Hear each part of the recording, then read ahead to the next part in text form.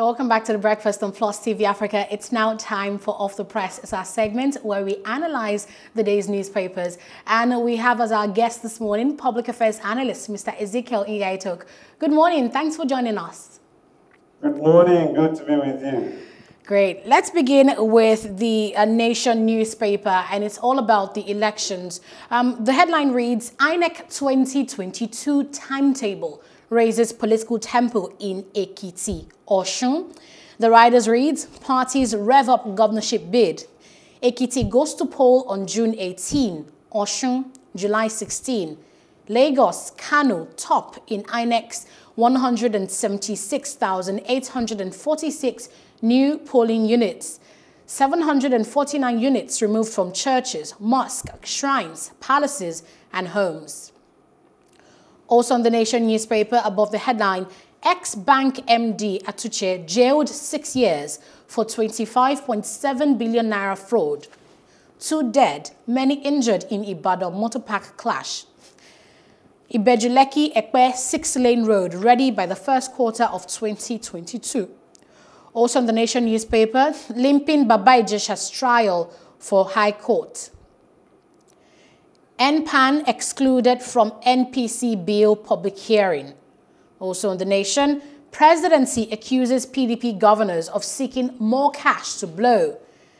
They're pressurizing NNPC to fund their profligacy. Also, 5 killed in Ogun tank explosion. Kingmaker dies during Oba's selection. That really is a sad one. A very, very sad one there. From the Nation, we'll move on next to the Punch newspaper. Making banner headline this morning, federal government borrowed 1.3 trillion naira in 4 years to subsidize consumers and firms. With 2 riders and Nigeria and Spain less than production costs, says World Bank. A fund used for gas payment settling collection shortfalls that's attributed to the federal government. Just below the pictorial there, a man plot fiance's murder over 14 million naira, promises a killer herbalist 5 million naira. APC PDP clash as INEC peaks date for Ekiti and Osun Guber polls. Soldiers, police, Amotekun hunt bandits over killing of Ondo farmers' children. Now 5 burnt to death as a diesel-laden tanker detaches explodes in Ogun State. And the appeal court dismisses Jagada's case against Akadonye's victory.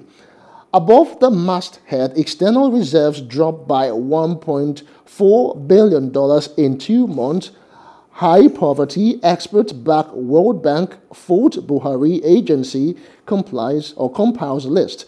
Amechi blames National Assembly for Ibadan Kano Rail project delay as travelers to access $84,000 or $4,000 as CBN boosts forex supplies. And those are the stories on the front page of the Punch newspaper this morning. All right, looking at the Guardian newspaper, queries as FG plans sale of TCN to complete power sector privatization.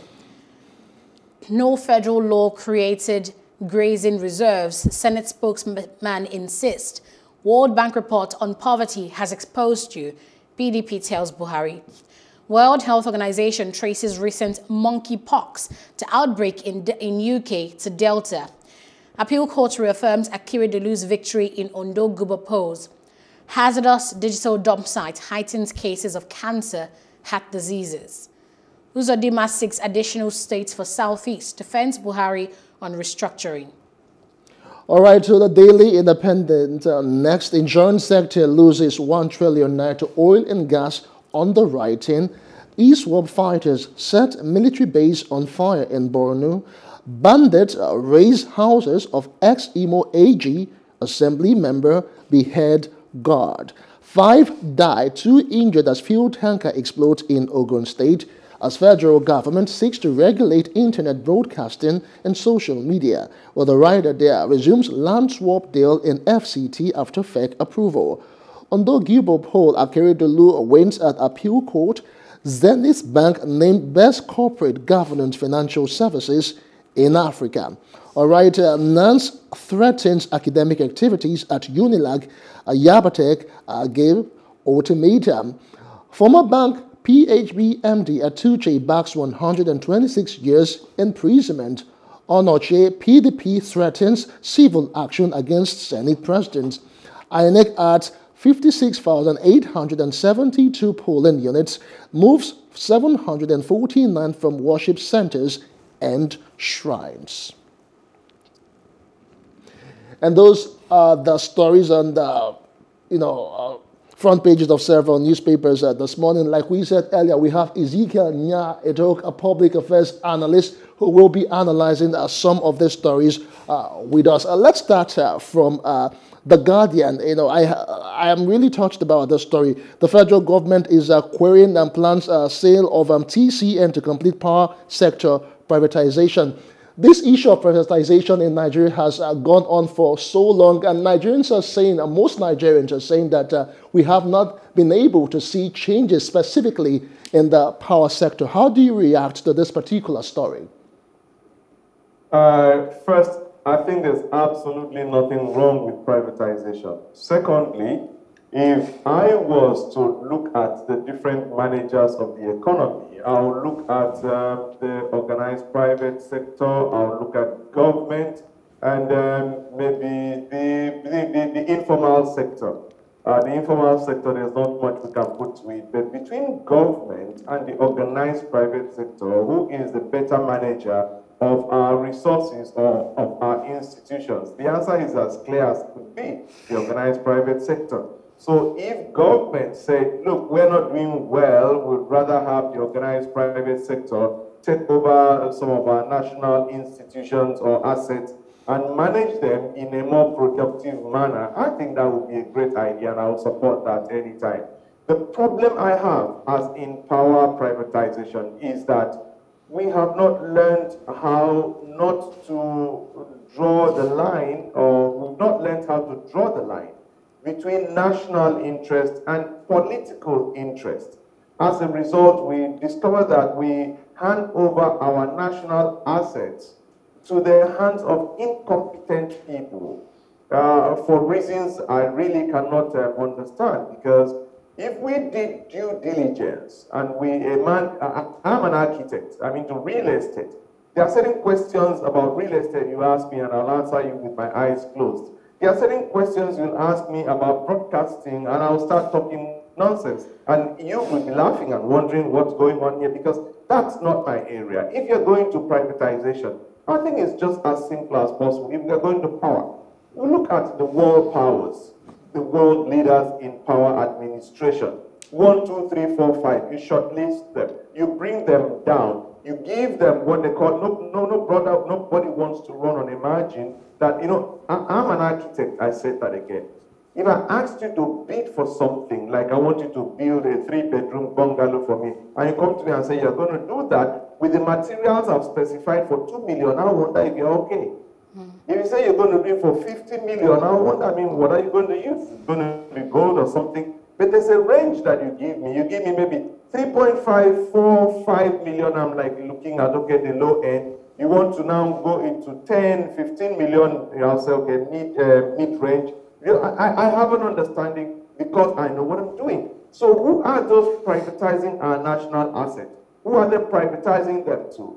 Their friends, cronies, business or political associates, or the most competent people. So I think the time has come when we, the professionals, should do much more than just sitting and watching and take more than a passing interest in the things we do. I have absolutely nothing against privatization. If anything, I believe is the way to go. What I am concerned about is the transparency of the process, and to what extent we bring the experts that have the capacity, the competence, and the capability to be able to manage these national assets to the end that we are better for it on the long run.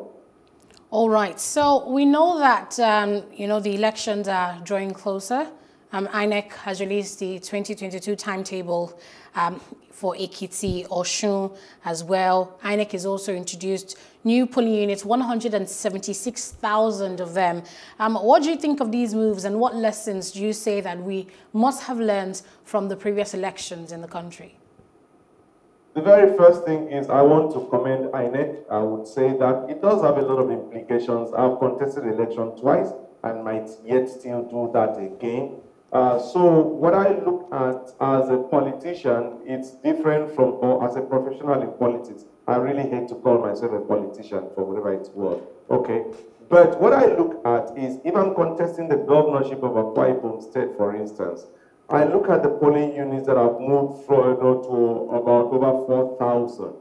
What that means to me is that I'm going to have agents in as many polling units as have been created, because you must have agents in every polling unit if you want to make success of what you're doing. So the higher the number of polling units, the more I have to budget for all of them. And unfortunately, we don't have agents who are going to be there because they believe in you. And a lot of times, because of this monetization of the processes, it becomes something that it's easier for those with the deep pockets to seize the situation. So we really need to still go back and look at our political processes to the end that the competent come out and not the deep pocket. So coming back to that, anybody who wants to contest presidency is asking himself, how am I going to look for agents in over 176,000 polling units? That's how they look at it. But again, and I will say that maybe we'll start with a man like Ekiti in Akwa Ibom State, because he started this process of taking polling units from, some people used to have polling units in their hotels, I'm aware of that. I spoke with him one-on-one and he told me all these things. And he said it can't be. Every polling unit must be in a neutral station where any, because, assuming I'm a big man in ADC, African Democratic Congress, and I have a hotel and I put a polling unit there, likelihood is that people from other parties will say, oh boy, don't go inside this man's house to fight. Some people had in the Oba's palace, the king's palaces and things like that. So that move is very good. I even heard that somewhere in shrines. For goodness sake, Nya-Etok here would not want to go into a shrine to vote for whatever is wrong. So I commend INEC for what they've done. And what they've done is proper. The only thing is that we need to come back and look at our political processes, because it is just too expensive. All right, what it means? Yes. All right, Mr. Nya-Etok, since we're still talking about election, also the PDP is threatening civil action against the Senate President over the confirmation of Loretta Onochi. How do you react to this particular development? I think that with all due respect, the Senate President should give himself a little respect. I think he should. These are one of the core functions of any assembly is representation. One of the core functions is representation. And you don't need rocket science to know that Nigerians are incensed. We just feel taken for granted, taken for a ride. It's like anything will go, and they test the waters and it just goes. And they've called him all sorts of names, rubber stamp, everything. He should have a dialogue with Mr. President before the list comes out. They're in the same party. You shouldn't be seeing some of these things on the reading them for the first time before the Senate. The lady in question is over partisan, and not even quietly so, but very loudly so. And okay, somebody says, I heard a man make an argument that when you come and you take an oath of office for you to be fair, and I wanted to ask him which state he comes from. I come from Akwa Ibom State. And I wanted to ask for his state football team. Mine is Akwa United. And I want a situation where two of us hold a football match, and then the coach of Akwa United takes the oath of office of being fair to be the referee. He'll be the first person to say, God forbid, don't tell me that. How can the coach of Akwa United come and be the referee in the match that involves Akwa United? That lady, you see, one of the things, law, they say that justice must not only be done, but must be seen to be done. I hope I put that right. So whoever is coming, nobody is absolutely impartial, so to speak. But there's somebody that comes and you're like, okay, it makes sense. For instance, there's a man, I call him again, Mr. Ekiti. I mean, he's a human being. He does have friends. He was my friend. You know, I was contesting election. But nobody would say anything against him because we believe he's fair-minded.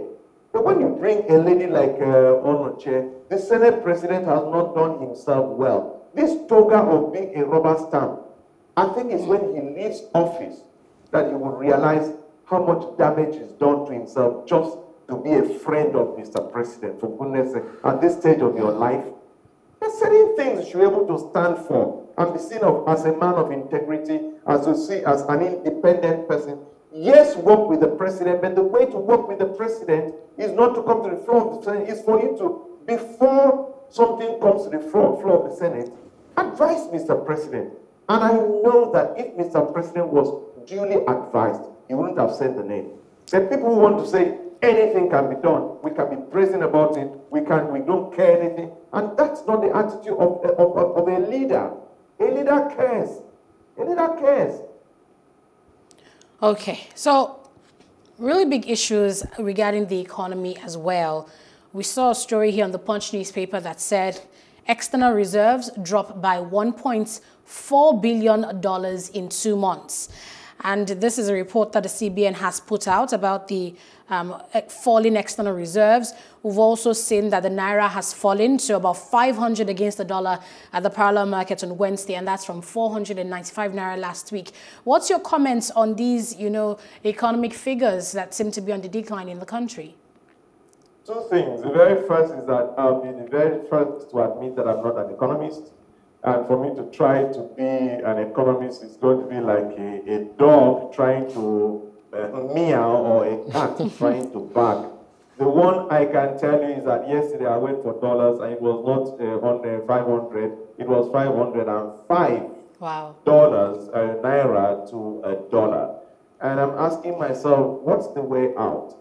A friend of mine, Mr. Kola Ayeye, said something yesterday and I loved it. He simply said, look, a question you ask yourself is the route I'm taking, is it okay? Has it yielded results?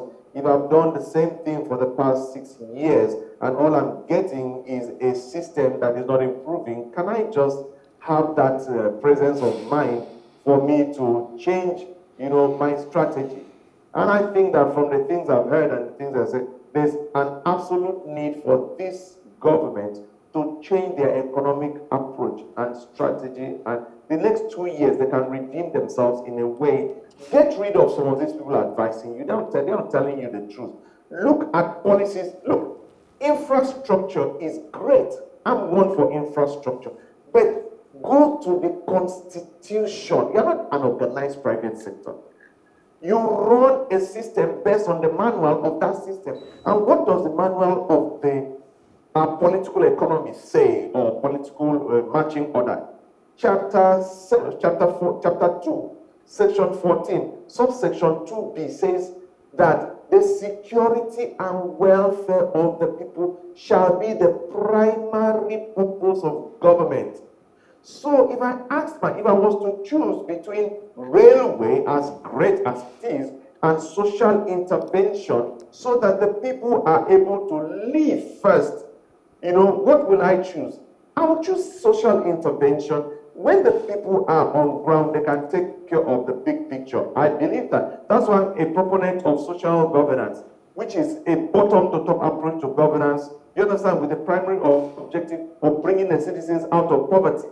It agrees, fundamental one, with the marching order in the Constitution. So I really think that the time has come when people that are cerebral should come into politics. We should come into politics because within politics is where you have the policies, and the policies drive where we go. A lot of people coming into politics just to be able to feather their nest and become rich overnight is killing all of us that call ourselves professionals. And what we do is sit down on television and pundit like I'm doing right now. I think the time has come for us to move into the field and dare to dare. I believe that he who dares wins. All right. Okay, then again, on the Daily Independent, the issue of the new media is still making headlines and taking the front, stage. Federal government seeks to regulate internet broadcasting, social media. This is coming all in the wake of the ban on Twitter. And of course, the Minister of Information and Culture was just before the joint committee yesterday where he was talking about how the social media needs to be regulated. I really want to get your candid opinion concerning all of these developments. I'll tell you this. APC is one party that is not thinking, in my opinion, thinking well. They are not. You are 2 years to general election, and you really think that controlling the media is your biggest problem, and you forget how you got there. Rather than cut the people, look for how to get across to the people. You are daily disenfranchising the people, and you think that for whatever it's worth, that you can muscle the people so that when you get to election, you'll be able to get away with it, and then you can now win again. And what a terrible, awful, disingenuous strategy. Are you aware that you are probably creating a platform that by the time the food is ready, your opposition are the ones to come and eat that food? Have APC thought of these policies, how it will affect them if they are not in power by 2023? Have they forgotten so soon? They said the memory of man is treacherous. Have they forgotten so soon how the social media helped them to remove the government in power? By the time that you are, because the people are actually, they are just waiting, and they started a little too early. So the surprise element is not coming. People have a strategy. Oh, you want us to keep quiet, you want to muscle us, you want to kind of restrict us so that you can do whatever you want to do and get away with elections. Okay, Nigerians are amongst the most intelligent set of people in the whole world. I've been around, and I can tell you for a fact, they are waiting. And if they succeed in passing these bills, they are passing the bills for the new government that is coming, which is not going to be their government. You can take that to the bank. And they are going to really, really regret ever taking those decisions. And that's what disturbs me about our policymakers. You don't take a decision because it favors you for now. Think of what will happen. You know, there's one of my governors that took a decision. I will not be specific. One of my governor friends took a decision, and by controlling the party. And yet, when another governor came in, he said he cannot control. I told him, I said, Your Excellency, you remember you did this. So you've got to, you are not in power. You've got to let the man that is in power now to enjoy it, because that was the argument you have. I fund the party, I do everything. Why should somebody else direct and control what to do? The current governor funds the party and everything. So why should somebody, Your Excellency, that was your argument. And he said, you know, I said, no. We should know that policies are not for the moment. They're for all time. And as a result, I want to tell APC to just slow down and bring a few cerebral people to help, and strategies to help talk to them.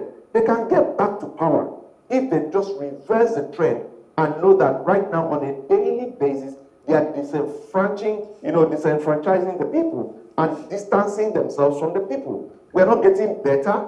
All the indices show that we are getting worse.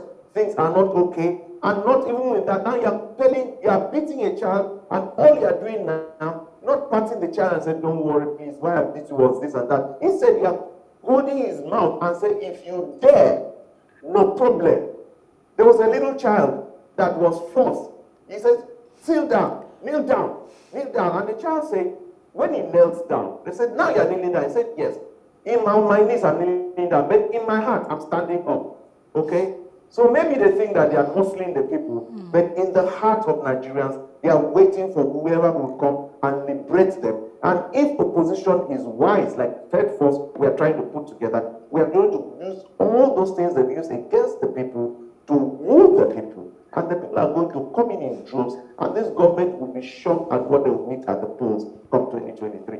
Thank you very much, Mr. Ezekiel Nya-Etok. We really appreciate you joining us this morning. Have yourself a great day. Same here. And thanks to our new guys doing real good. I like you said. Hi. Thank you so much, sir. All right, we'll go on a break here and return to give you details of what happened in history. I'm going back to the year 1994 to tell you about a very famous chase. This didn't happen in Fast and Furious. It happened in real life. And of course, in 2017, where there was a mistrial for the Bill Cosby's rape, sexual allegation cases. In a moment, we'll be right back to doing justice to all of those. Stay with us.